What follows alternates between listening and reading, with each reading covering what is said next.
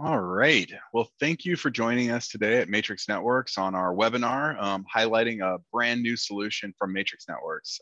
We are going to be offering monitoring tools by Auvik, and I want to tell you a little bit about why we brought this product on very briefly before Jeremy introduces the solution and how it fits for our mNET clients. So over the years, Matrix has really developed our network chops, learning how to support our clients through voice first, then overall their larger design for WAN and LAN.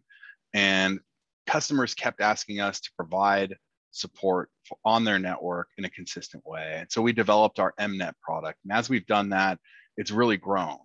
And we have quite a few clients that are utilizing us to support their LAN infrastructure.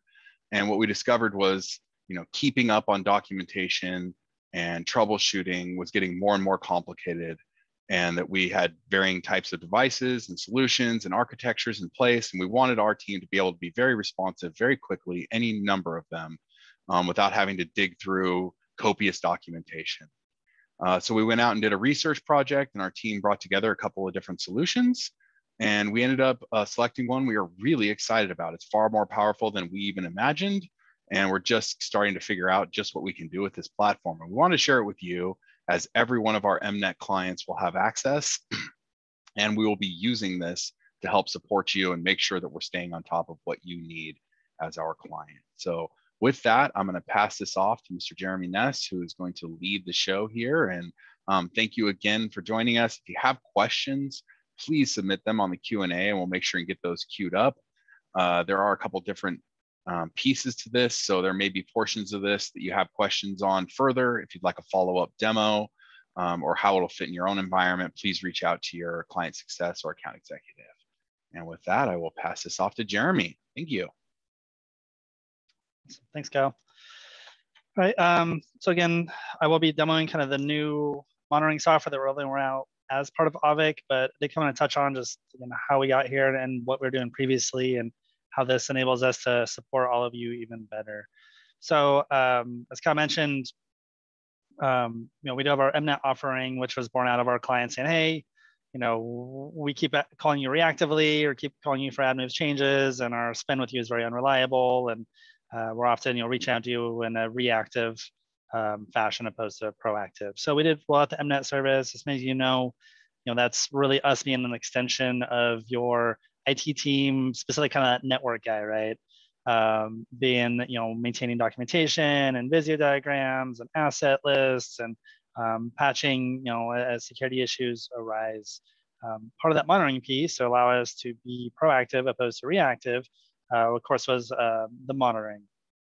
To do monitoring, we were utilizing a very popular product called PRTG. So in your environments, we all install the mini PC, but have that PRTG agent on it. The PRTG server to live in Azure, so it's not connected to our infrastructure here, dependent on us physically being up. And PRTG is a very kind of traditional SNMP counter, right? It would query and ping in a few various ways to make sure a device was up or down, and then you can get those device counters, right? Are we maxing CPU, RAM, disk on any of the network appliances, since they're generally mini computers at the end of the day, and are we saturating any uplinks, right? So we're utilizing that to, again, kind of get the health of the network, which is very traditional. I've been doing it for a long time. With that, we were still manually kind of keep all that documentation up to date, right? In terms of when assets coming on and being retired, and firmware versions, and also keeping diagrams up to date. Right? As infrastructure got add remove, that's someone loading up a Visio document and modifying it and making sure that that was all up to date, which occasionally didn't get shared with our clients, right? So and further in our practice, that became hard for us to keep on top of it. Of course, we did, but it's just very time consuming. So we've transitioned again, deployed a new tool called Auvik. So through that deployment, that PRTG infrastructure is still up there. It's still integrated, still doing monitoring, still calling our on-call if any equipment in your environments go down. We're currently running in parallel and be cutting over probably in the next week to solely to Auvik. So the heart of Auvik is an Auvik collector. That's what, again, we had a PRTG agent deployed on our mini PC environments previously, to where this, we loaded the Auvik collector side by side. The AVIC collector, again, gives that foothold in the network. It is the thing that does the SNAP counting or SNAP polling, which AVIC does, but it does so much more than that. It's also network equipment aware, which is one of the reasons we're transitioning to it. What that means, it's able to SSH into all of your switches, firewalls, everything covered under mNET. Dump their ARP tables, dump the MAC address tables, dump their route tables, and dynamically find assets via a discovery, which I'll show you.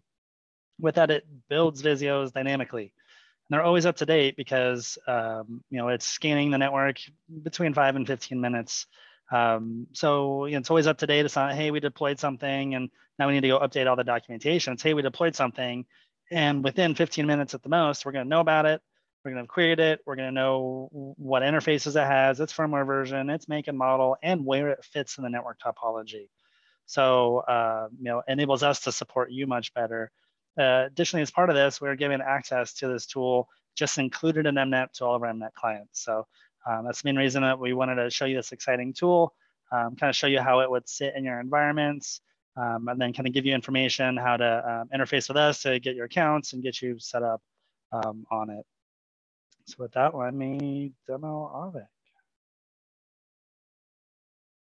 All right, so as any software nowadays, this is consumed in a hosted fashion, right? So as you can see my URL here, I am at avic.com URL. So as I mentioned, the AVIC collector is the piece that kind of connects your network infrastructure into the AVIC dashboard.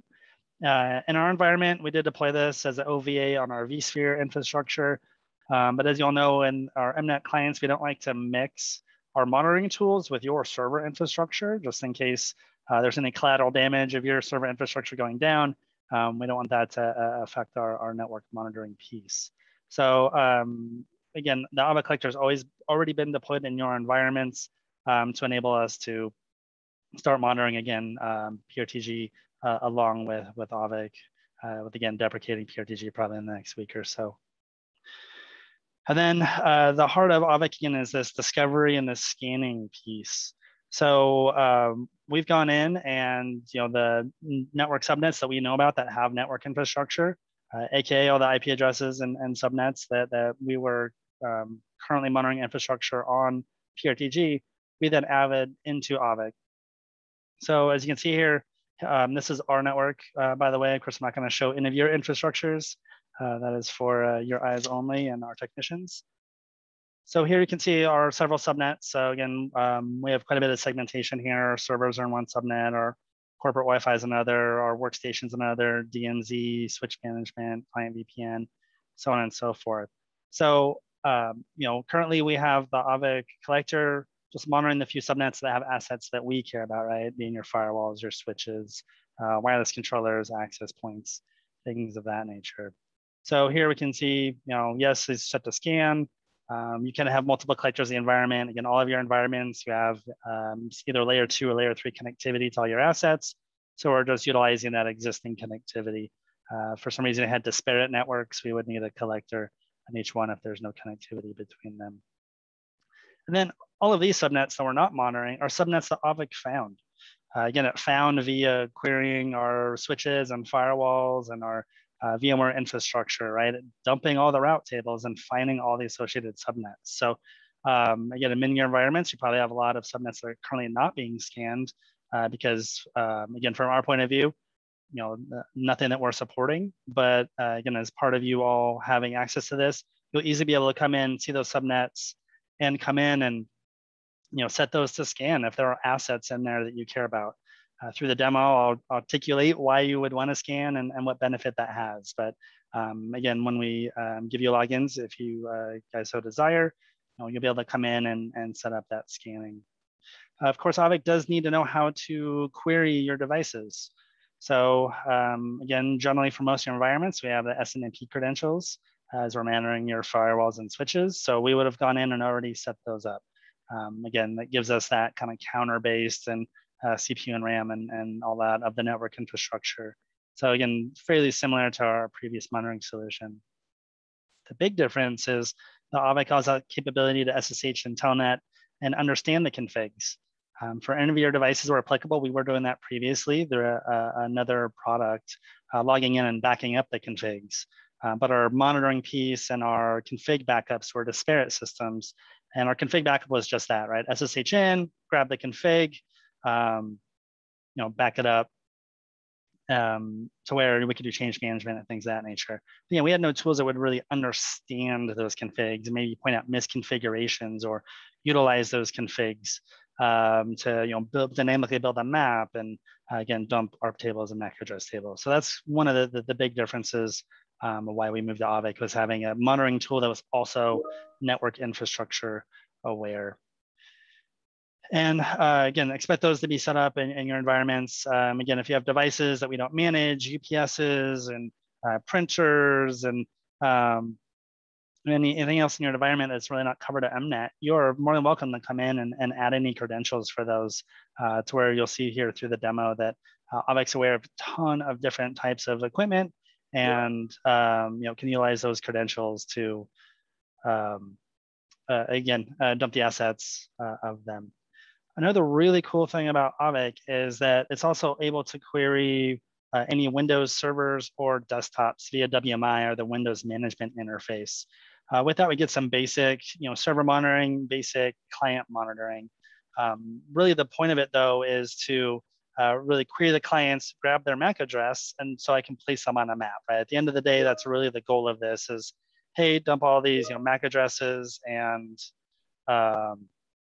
let us know via where they are in the actual network infrastructure. So obviously not something that we would have done. We do not manage any of your Windows assets. We do not have service accounts in any of your Active Directories.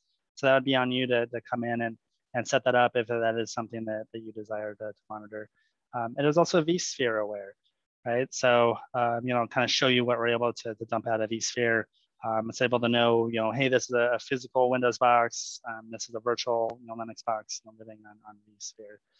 API credentials. I know many of you on here are consumers of our favorite network infrastructure for APs and switches and firewalls, being Cisco Meraki. Well, I showed you this SSH thing, which none of your equipment has. So Avik, of course, being very important to us, is monitoring that network, that Meraki environment. It's able to query the Meraki dashboard and gather a lot of that information that would traditionally be found via an SSH or a telnet or some kind of CLI interaction with the equipment. So for most of you, if we have API access, that's probably already been done. So again, we'll have to take that on a case-by-case basis. It is also aware of, oh shoot, the name's eluding me. A few different pieces of backup software. So there are other things outside of Meraki that it can also interface via APIs. Like I said, good chance that we've already added the network. So you'll probably want to do additionals, again, put in their credentials. And then the discovery settings are probably left to defaults, which we find have been just fine in all of our testing. But there's configurations of different ways of how you want to interact with SMP and SSH and Telnet and our timings and all that good stuff in terms of that discovery process. So to recap, we've already deployed the collector environment. We've set up the discovery for the few subnets that we care about. We've entered the credentials for the few assets that we care about, which again, I hope by the end of this demo, you see this is a really powerful tool and you'll want to use it for your own internal monitoring too. Again, provided free as part of that mNET offering, or I should say included in. All right, so I'm gonna kind of go down the left-hand side. I know you all see this really awesome network map in the middle you want me to click around on, which I promise you I will. But touching kind of on the overall dashboard and overall health. First, we'll see device usage, right? So this is gonna be throughput across your different network devices. And again, this can be anything that Avik can query. So maybe you have a single host that is going crazy, or cameras, or DVR, whatever that looks like your environment, right? So typically we call this kind of a top talkers report, right? These are the top people, have traffic on our network. No surprise in our environment, we can see here over the last 12 hours that our iSCSI infrastructure has been the top talkers, right? These are the two switches, the A and B side of our iSCSI infrastructure for our VMware cluster. Next is a few of our VMware hosts, and then onto our core switches and internet breakout switch. Again, you can look at this over different time spans. You'll notice on all these screens that generally all this is going to be based on a certain time range. And the alerts. Obviously, the heart and soul of a monitoring tool is actually opening alerts, right? So as you see, there's a lot of different alert levels that we'd react on differently, right? So I'll show you a lot of the alerts. There's 59, 58 out of the box. And it's very easy to add alerts that are applicable for all of your environments. Of course, we have informational all the way up to, something's probably melting down in the server room and you should address it. Again, we are VMware aware, which I will touch on once we hit the map. VMware as in knowing health of the hosts and the VMs running on them. Network elements, this is really going to be your network infrastructure, right? Firewalls, switches, many wireless controllers, and of course, having those all online is our job to keep track of. But again, Avik would alert if anything does go offline. And misconfigurations, this is one of the really powerful pieces, right? So our environment, we're the network folks, found 88 misconfigurations. As you can see, these are all informational. I'm not clear these on purpose for demo purposes, because every time I look at that, I'm like, 88, I should go in and fix that. But the cool thing is that, these kind of show potential VLAN trunk misconfigurations. As you all know, we've been a ShoreTel MyTel dealer for a long time, and how the ShoreTel worked was having all my ports as a trunk port. And then the phones would hop via DHCP scope option. Well, in that, we're obviously a RingCentral now, and we don't have IP phones. So arguably, all these should be access ports, right? That could potentially be a security issue. If someone could plug into a port and VLAN hop potentially somewhere that they shouldn't be. I think we have VLAN pruning on, so don't worry about our security guys, but kind of a good example of, hey, this thing's a trunk port, and Avik says, hey, but I only see VLAN 1, right? Or I only see VLAN 90. I don't see other devices on other VLANs, right? Because I'm device aware, I'm configuration aware. So other things might show up here is if you have scanning tree loops, right? Hey, we see this port's unblocking.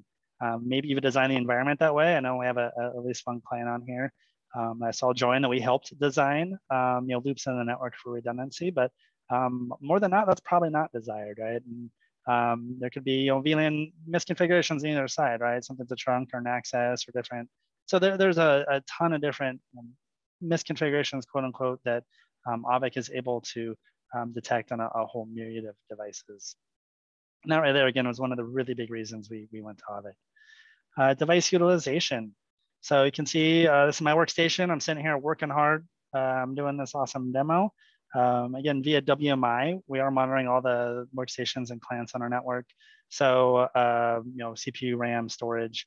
Again, if we had network infrastructure, in fact, here we have an old HP switch I put up on the bench specifically for demoing, which I'll show you guys. It's showing up on the list because it has high memory. So again, I know several of you calls have FortiGates or Dell switches or Meraki or whatever that looks like. Again, we're able to roll that all into this dashboard. We're also able to do, internet monitoring. I think all of you have an SD-WAN appliance, so this would be potentially monitoring the SD-WAN appliance, which of course your uptime will be great. We'd also get some basic bandwidth graphs. And then for a whole myriad of different firewalls, we're able to see the SSL clients. The really nice thing is this gives them some historical reporting on the SSL VPNs too. A lot of, if you want to go check how many people on your VPN, often that's point in time. So like, oh, hey, how many people actually use the VPN, or how long have they been on the VPN, or just more statistics about your VPN usage, which is often lacking in most firewall solutions. So again, a nice little kind of overall dashboard or health of your network. I know several of you are multi-location. I'll show on the map how that works, but again, this would show up this information across all of your infrastructure. So first we get an inventory. Again, this is all the networks that Avik has found. We do not have 75 networks, but in terms of our switching infrastructure, but in our VMware infrastructure, we have a whole bunch of virtual networks. And because it's able to log in and dump the route tables of that infrastructure, that all shows up. I happen to have Hyper-V on my desktop. So there's a bunch more VLANs or subnets, I should say, that showed up, right? So again, it even dumped the route tables for my Windows desktop to find anywhere that you might have a subnet. And then it's easy to come in and search, show me the ones I'm not scanning, or these ones are routed. They're going to be layer 3 somewhere, or these ones might just be VLAN tags, right?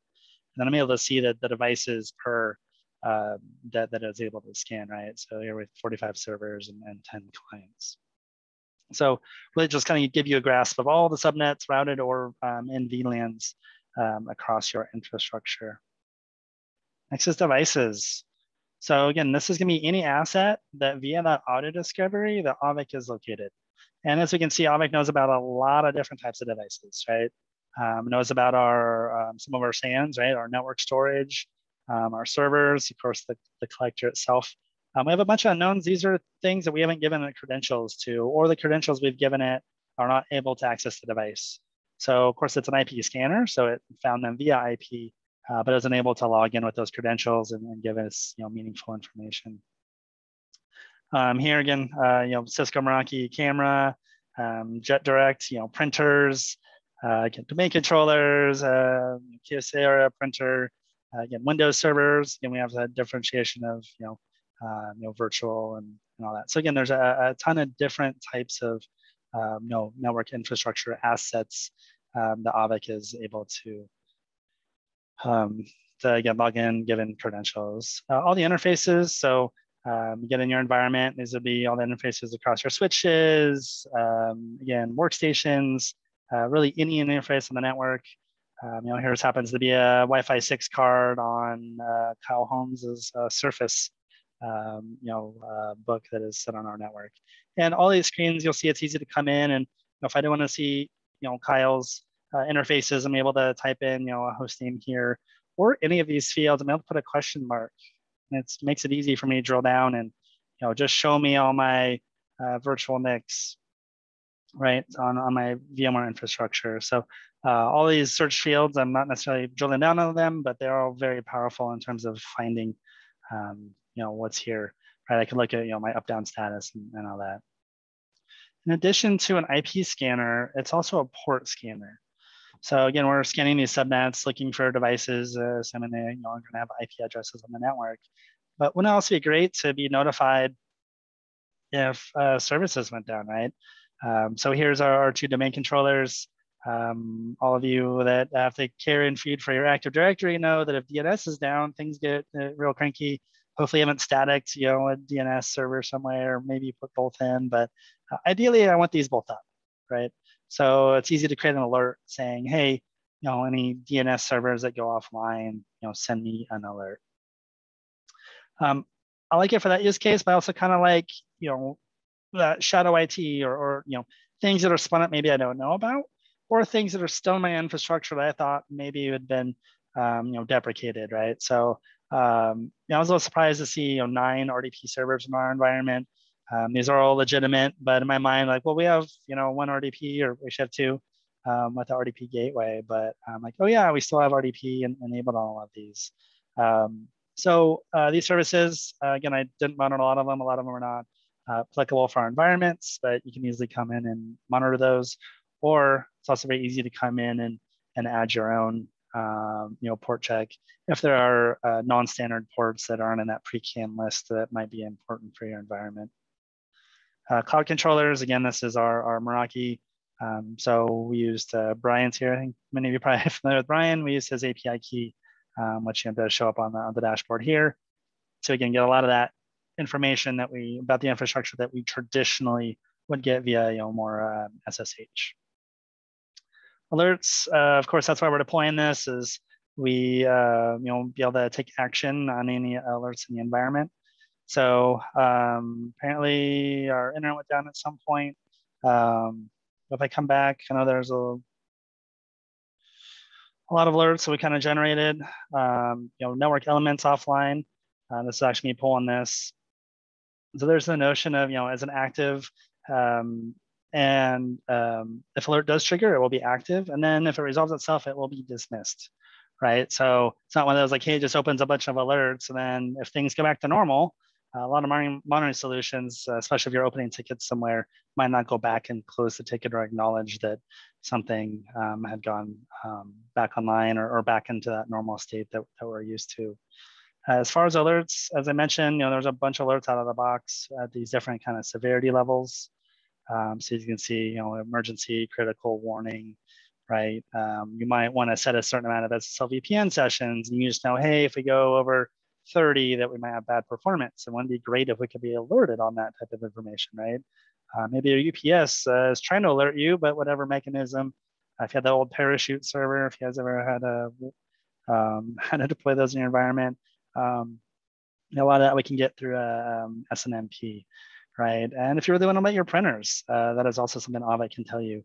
The really cool about Aavik is that they've went and loaded those SNMP MIBs. If you guys ever worked with SNMP based monitoring software, it's an open standard, but all their vendors have their own MIBs, which is essentially a dictionary of how to read their special set of SNMP counters. So you'll see a lot of things in here that, again, we could have alerted via PRTG if we want to tell you about your printers, but we wouldn't have had all the MIBs for the device in your environment and probably couldn't have alerted on that detail.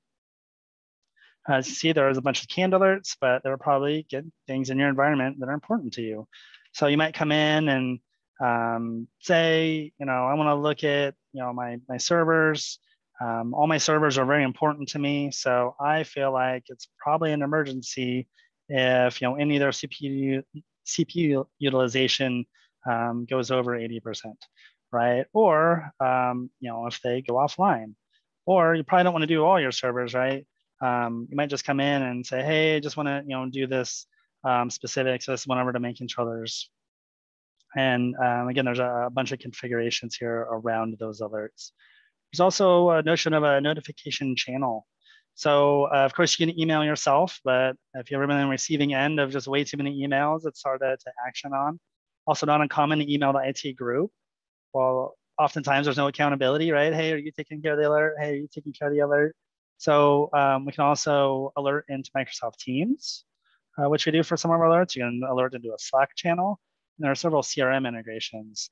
Another reason we chose Aavik is that we happen to use ConnectWise for our CRM to keep track of all support tickets and customer information. And this has tight integration into that.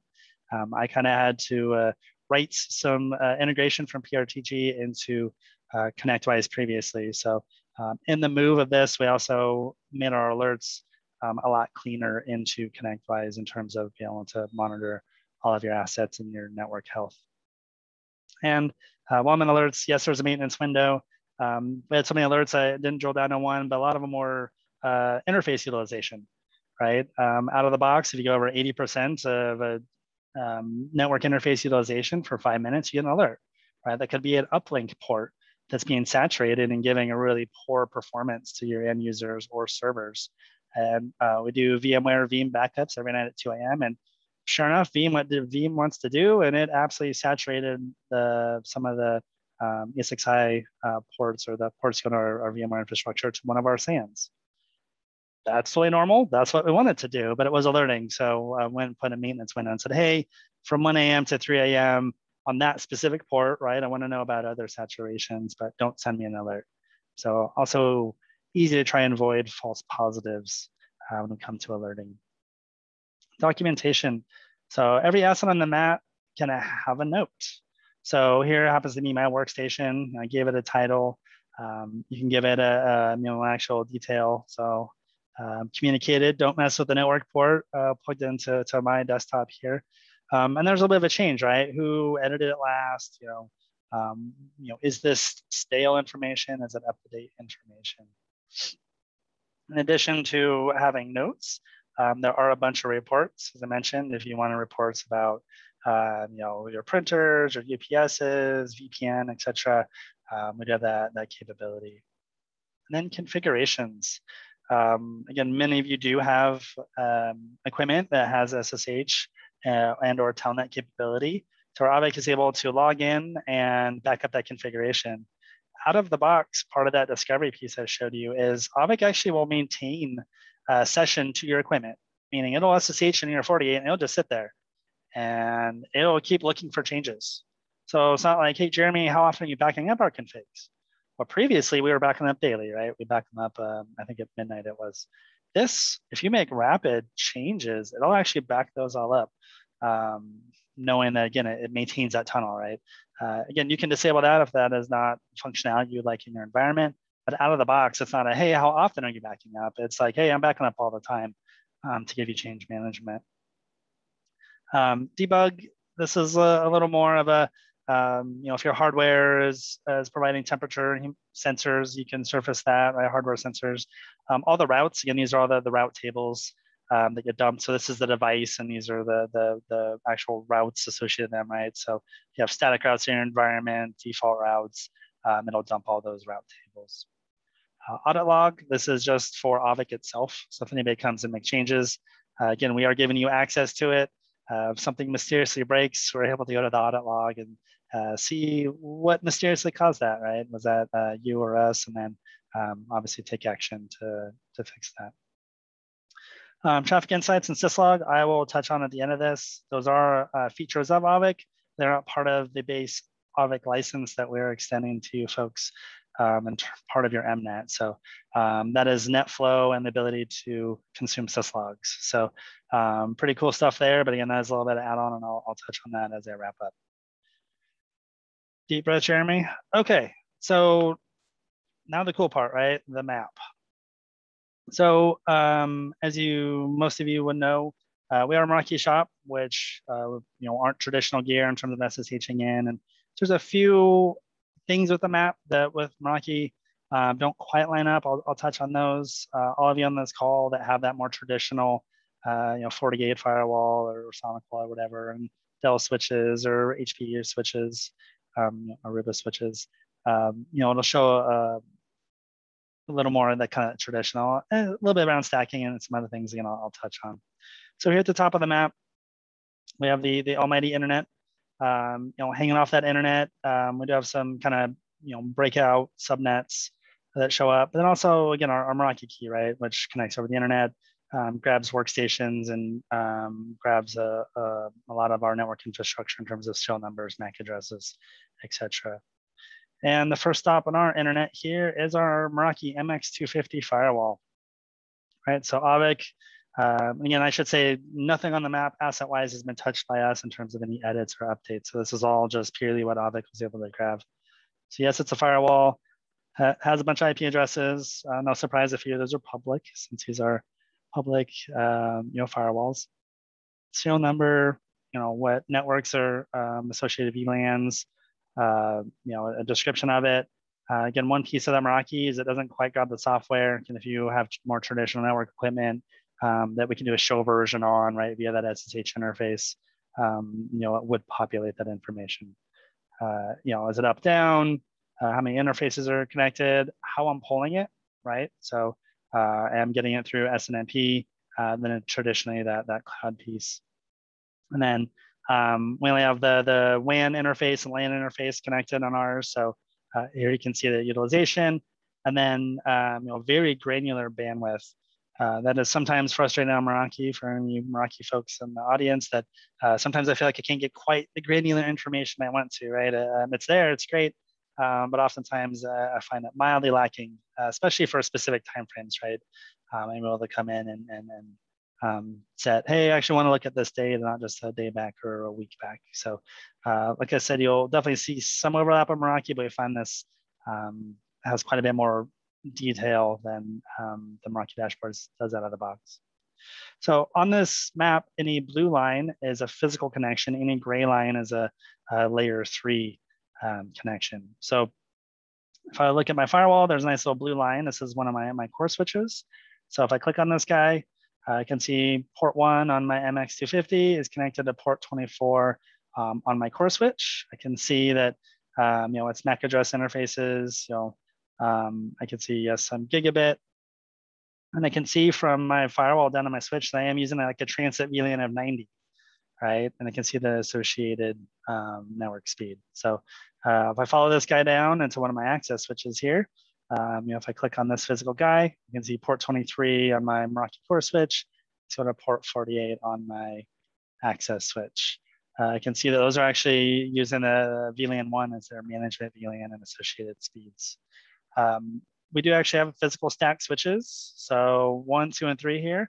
If we had traditional infrastructure, it would be a nice little stack. The Avik dev team is telling me that they're writing to the API to get that stack. But again, if any of you have the traditional, again, Arubas or Cisco Catalysts or Dells, maybe you have a stack, those would show up appropriately. We can see, of course, that all my core switches though is the VLAN they all share towards that transit VLAN, right? Because all of them have that transit VLAN set up. So if I look at again my access switch here, just kind of show you more information. Yes, it is a switch. Here's the IP. Here's its serial number, its uptime, how many devices or interfaces are online, its bandwidth, right? Its top interfaces, packets per second. Many of us always have so much focus on actual bandwidth through the device, but that's only oftentimes part of the picture. Other cool things we can do is we can actually look at hey, for those packets for a second, how many of those are broadcast, right? How many of those are multicast? How many of those are unicast? So a lot of information that Meraki actually doesn't even provide in their dashboard. So I can come in and I can come in and see what networks. So again, I know this is an access switch. So I know these are just gonna be untagged or trunk ports that allowing certain VLANs through. And then I can come in the interfaces. So again, I can see what's administratively up, what's actually up, being a cable's plugged into it, and its name, the MAC address of the port, and what it's connected to. So again, that's on our access switch. As I drill down, you'll see access points. So yes, notice we have Meraki access points. These blue lines are wireless clients. So again, a physical blue line means wired. This dotted blue line would be wireless. We also know that our cameras are plugged in to our access switch. Again, we didn't tell it that we have Meraki cameras or anything like that. It fully detected it on itself. Here I can see I'm physically connected to our access switch. So that's my own workstation. And here's all my IP addresses. Again, I do have Hyper-V installed, so I have a whole lot of those. I do shut down my PC at night. We are very green here at Matrix Networks and do not leave all our equipment running at night. So you can see that when I was up and down. My uptime, because I don't hate booting every day since I shut down, I do hibernate my PC. So here you can see that, yes, I have an update time of 26 days, even though I do shut off my PC at night. My physical interfaces, or not physical, all my interfaces in Windows. Again, you can see, yes, I do use a Dell XPS here. Yes, I'm running Windows 10 Pro. Here's my bandwidth, again, my physical interfaces, and my device utilization. Let's make this a little more interesting. So if we look at the last week here, all right, should have been more interesting. So I can see, my CPU, my RAM, and my storage, right? So again, I am getting that via WMI. No, this is not a endpoint or workstation monitoring tool, but again, to get a lot of this information in terms of its bandwidth and its MAC address, again, I do use that WMI to gather that information. So again, I can come into my interfaces on my machine. Yes, I have a lot of Hyper-V here. And I can see, here's my physical NIC. It is plugged into port 6 on this Meraki switch. As an example, you could go to the Meraki dashboard and see this. But again, all of you with traditional infrastructure don't have an awesome Meraki dashboard too. This is probably a lot of insight that you do not have today. We can also see that, yes, my fancy Dell has a wireless adapter. And I do have WireGuard also installed for VPN tunnels. So again, any physical interfaces is going to be shown on here. Other things we can see on the map, again, printers. I don't know how many of you have printers being an important part of your infrastructure. A lot of our clients do retail, right? Having an invoice printer, having the ticket printer, having the credit card printer are important to them. So being alert on that in those environments is applicable. However, if you just want to know how much magenta you still have left, we're able to tell you that too. And if you are concerned about your magenta, you can set up an alert to send on that. So again, HPs detect that, and then again, we'd have a Kyocera that doesn't have magenta. That's kind of boring. So if I move on here, again, we have a bunch of workstations. This thing does know about things like Dell Drax. It does know about, again, here's our VMware hosts. So here's one of our hosts, right? It knows it's a hypervisor. It knows it's uptime. It knows, hey, I have a bunch of VMs associated to it, right? I can drill down. Here's one of those RDP servers that we talked about. Here I can see, yes, it's VMware. Yes, there's some server 2012 R2. Don't give me a hard time. Here's our uptime, get bandwidth. its virtual NIC packets per second, so on and so forth. As I mentioned, there are other devices that it knows about. Again, here's the actual DRAC, right? The Dell management interface. You'll see some sad people sitting over here that aren't on the map. These happen to be offline devices. So these are devices that we did find at one point in time, and for whatever reason are offline at this point. We actually did have one of our VMware hosts fail last week. So it is sitting over here sad by itself. That is why you have 3 to where the other 2 were able to pick up the slack. So, yes, it's fun to click around on here and there's more to see, but in reality, you're not probably coming and drilling down and zooming in and all that, right? This search field is really kind of what you're looking for. So you can imagine that, someone calls the help desk, or we have an asset you're looking for, and I can come in here, and again, if I'm looking for my workstation, that'd be Kyle. I can click boom, right, and should be a nice little blue dot on the map, and here I am. So it makes it very easy to find devices. Again, if you know IP addresses of anything, if you know a MAC address of anything, it's very easy to come in here and locate them. Hey, just show me all my clients on my guest subnet. And obviously, this view maybe isn't as helpful as it could be, so I can actually filter down to that, right? So here's all my workstations and how they're connected to my environment. You might say, hey, what servers do we actually have, right? Again, you might have too many cooks in the kitchen, as I say, and you might say, hey, where are all my, sorry, I'm gonna remove the filter for that. Again, I can do that question mark and device type and come in and, hey, I wanna look at all my servers. Again, view might not be helpful, but here they all are. So really the point of this is, again, because we're scanning so frequently, that within minutes of adding an asset, again, printer, AP, camera, any endpoints on your network, they immediately become discoverable in Avik. So again, for those of you that are kind of those traditional environments that don't have that magic of Meraki, this adds a ton of that infrastructure, or some of that analytics in, and again, even for your Meraki folks, you can see the power that this just has a lot more asset information. Meraki being more of a passive, to where again this is active. As I did mention, I did grab a really old trusty HP switch out of the back room just to be able to demo what it does look like for devices that have a SSH or telnet interface. So here I can see a core switch. This happens to be literally a switch on our workbench where we often will load up and test and program any devices for you folks. And here again, we have our HP switch hanging off. So here's the model. Again, if you Google this, you'll see, yes, it is indeed ancient. I'm not lying here. Again, it's software version, it's firmware version. And then again, if I come in that documentation piece, I only made a few config changes because this is just something I threw up on the bench.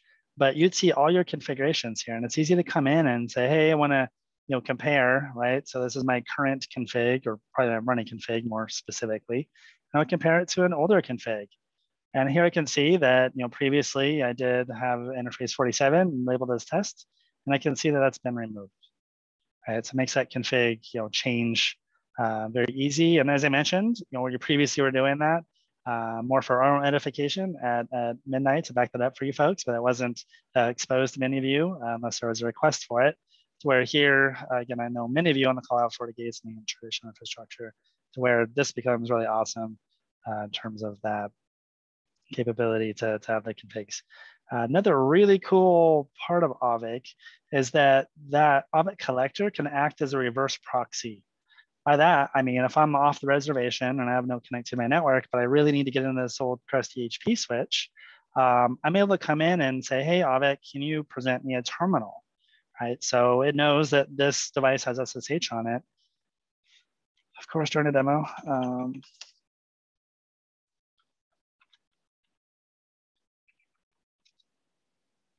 Long random password, if any of you guys were wondering there. So it's actually now reaching out through the Avik collector, which again is in our VMware infrastructure, but would be in your hardware device deployed as part of mNET, to where makes it extremely easy for us to get in and make any changes. So again, something happens in the middle of the night, and then one of our technicians is at home, you have to fumble around for a VPN client or whatever. they're able to come in and access that infrastructure again from their house. One really cool thing I like about the Meraki side is that, as I mentioned, there is no SSH interface, but there is a web interface that's done for management and troubleshooting, and you can only access that on the LAN, right? So if I do need to come in and set a network switch port to 100 megabit full duplex, and for whatever reason I can't do that via the dashboard, I can easily come in and make that change here, right? So if for some reason a piece of Meraki gears goes offline, really cool about Avik is it does allow you to get to these local status pages even when you're not locally on the network. And lastly, it can just create a tunnel for you. If any of you are familiar with like an SSH tunnel, this gives you that type of functionality, right? So there's a small client that gets downloaded on your device. And say, pretend this was my workstation and I wanted to access it. I can say, hey, I want to go to 3389, right, on this device, be it in my workstation. We're using imagination here. And I want to spin up local port 8080. This would actually, if I connect, to download that agent and set up this tunnel for me. And I can actually RDP to 8080 in my local host, right, or good old 127.0.0.1. And it would utilize the collector to make a tunnel into your infrastructure. So again, kind of a cool piece of that here. A few other things I'll touch on. Just occurred to me that I did manage to skip over the hardware lifecycle. I apologize for that. Currently, what I'm about to show you is Cisco only. Should be on the roadmap here shortly for other devices. So if we had Cisco traditional, if I had Catalyst switches or Cisco ISRs, which I know many of you do, I'd actually show me my make and model and suggested Cisco firmware version. So it makes it easy to try and stay up to speed, which again enables us to make sure that you're where you should be on the firmware side. And then lifecycle information, right? Oftentimes, I don't know how many subscribe to the end of sale and end of life announcements from the myriad of vendors that you have in your environment. But again, for Cisco at this point, others in the future, we do have 2 Wi-Fi 5, right, 802.11 AC access points in our environment that Meraki has set as end of sale. So again, it does surface that information here. This makes it easy to stay on top of things. And then again, if you have SmartNet, it's able to pull SmartNet contracts too. So not only can it tell you your firmware version and your hardware lifecycle, but additionally, if you have any current SmartNet on your device. So that's it for the guts of the Avik in terms of, again, I hope we made it clear of kind of what we've set up, what you have access to in terms of setting up all the alerting in your environment for, again, UPSs or printers or APs or again, anything that's not explicitly covered by us or managed by us. So other cool things that Avik can do is it can act as a NetFlow collector. So virtually every firewall on the market can send NetFlow. If you're not familiar, NetFlow is the notion of taking all the IP packet headers, so not the payload, right, just IP header, the source and destination, and sending that off to a collector. So as I mentioned, everything I've shown you up to this point is just yours and part of mNET. Thank you for being a client of ours. If this interests you, this could be an add-on license that you can talk to your Matrix Networks account executive about. So I just have the one device in our environment, our one firewall that is forwarding this NetFlow information. So I can launch this NetFlow dashboard. I might say, Jeremy, you sold me Meraki and you show me Meraki is awesome and it gives me a ton of information. Again, as a network guy for almost 2 decades, Meraki does give you a ton of information that you don't get out of traditional firewalls. But the granularity occasionally leaves me wanting more. So NetFlow is the actual real raw data that Meraki kind of prettifies and throws up into the dashboard. So here I can see a certain date range of what I want to do. I can come in and easily filter down if I know exactly what I'm looking for. But for this, I'm kind of just show you the highlights, right? So over the last day, it kind of shows me what applications I had via this nice little pie chart, bar chart, and then an actual kind of overall bandwidth of my applications, right? So like, oh, VoIP, okay, let me drill down into that. So now you can see I've added a filter for VoIP. And here, some SIP traffic. I think we still have SIP trunks coming into our short tail environment. Zoom traffic, Ring Central traffic, WebEx traffic, MGCP for you that know ShoreTel. That was the old 200 series handset protocol for ShoreTel, right? So you might come in like, Zoom, who's using Zoom, right? That's maybe not a application or network, right? This might be one of those shadow IT things that someone went rogue in your organization and just started using Zoom. So now I've kind of selected Zoom. All of these become applicable to this filter. So no surprise here, a lot of UDP. Yep, that's what we expect. And then top, right? So these are my top sources. Funny story, I'm doing a Zoom webinar right now and I'm on the top of the list. So I guess no huge surprise there, right? And Zoom is talking back to me. And Kyle's sitting here with no video on. So naturally he shows up on the list too, right? So again, for those of you that do have Meraki, I think you'll already notice that this is a lot more powerful than kind of what you get in the dashboard in terms of that information. Or easier to surface, let's leave it at that. Top destinations, top conversations, right? So this is actually, not just source and destination, it's actual, me talking to Zoom, and me talking to Zoom and Zoom talking to me. So again, as you'd expect, right? And what port numbers we're using. I can then remove this filter. And again, this is just gonna be all the top talkers on my environment, right? So here I am, here Kyle is, full disclosure, when it's in the office. So yes, we are the top talkers. Destinations, ports, and then conversations, right? So here I can see Kyle talking IP address, so on and so forth. Geolocation, this does take all this flow information and surface it in terms of sources of all the information, all the conversations, and then destinations for all the conversations. No surprise here, our mass consumption is based in the US. And then flows. So this is actually the raw flow information. So here's the source 443 to this destination on this port. With this many packets, this many bytes, this many packets, and then what application we're expecting to see, right? So, obviously for our Meraki folks out there, they do not in any fashion expose the raw flow information, more just that the application, right, that layer 7. So again, depending on your environment, this could be extremely helpful in terms of tracking down potentially rogue assets on the network. And then finally, a syslog. So this would be all the log information sent from your devices. That can be ranging from a switch would send probably port up, down, occasionally counters. Firewalls would probably send security events. APs could send associations and disassociations. So here's all our devices that are forwarding in that NetFlow information. Of course, they can come in and actually view the logs. So again, I'm able to come in and say, oh, hey, again, on the Meraki, yes, you go to the event logs and you're going to see some more information. But there are more things like on a Meraki switch when you have a layer 3 firewall rule. That if there's a drop there, that does not get logged just due to the amount of logs that generate. And then again, if you have a traditional environment, again, keep picking on my FortiGate and my Aruba people out there, unless you set up a syslog collector explicitly, you probably have to remote in each individual device and do a show log or whatever that looks like in that applicable device. So again, the syslog and that NetFlow would be an additional license above and beyond what's included in that mNET subscription.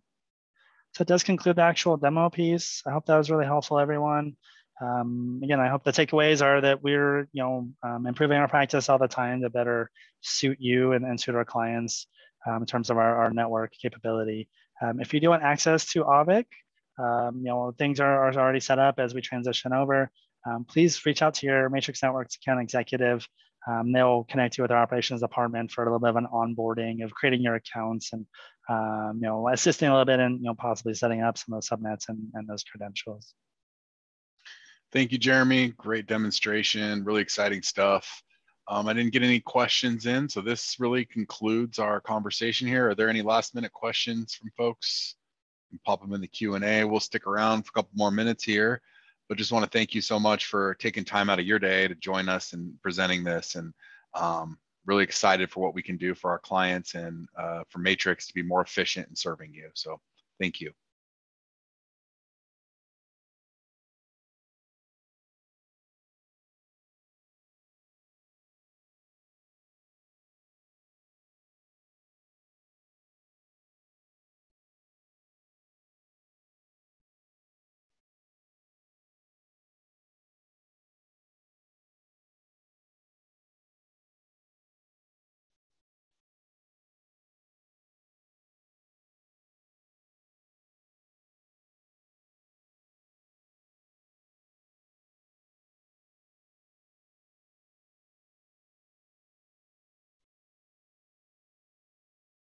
All right, Ryan, I think we can safely draw this to a close. I'm not seeing any other Q&A come in. Sounds good. Thanks, everybody.